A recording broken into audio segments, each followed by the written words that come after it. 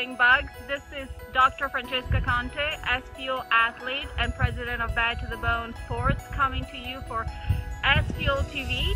And what we're going to talk about today is some winter fueling tips. What are some of the best ways to fuel in the winter and to get the most out of your SFuel bars? Historically, in the winter time, mountaineers and people that love winter sports have used high-fat fuels.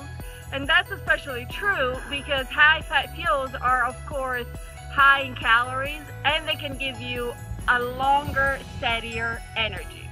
The issue with high-fat fuel sometimes is, of course, the fats in the fuel are going to solidify when it's colder. SFuel bars, for example, have really high-quality oils like coconut oils, and those oils in the winter time are going to get harder and to solidify. So here are some tips on how to get the most out of your SFuel bars and always keep them nice and soft.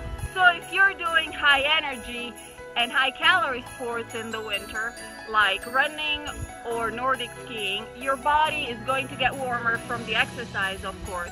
So what you want to do is keep your SFuel bars as close to your body as possible, such as inside your jacket if you have multiple layers, as close to your shorts. I often tuck them inside my shorts. Sometimes I'll use my bra too, so if you're a girl, you can take advantage of it. So the closer you keep it to your body, the warmer the SFuel bars will stay, and then the softer they will be. And they'll be very, very easy to open and then chew in any type of condition. If you're doing outdoor activities that don't keep your body as warm as the higher intensity activities like hiking, or maybe you're just walking your dog, a great way to keep your SFuel bars warm is to tuck them inside your gloves. Your gloves are always going to be warm, your hands are going to be warm.